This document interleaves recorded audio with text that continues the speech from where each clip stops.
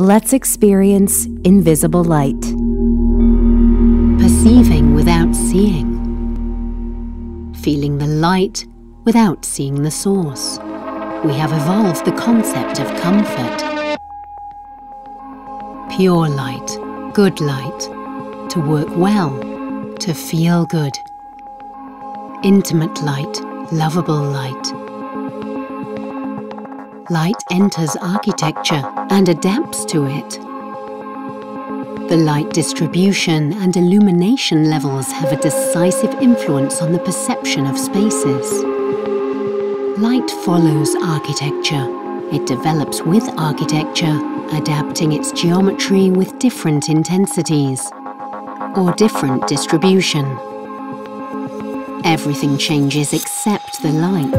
The result is invisible to the eye, but not to the sight.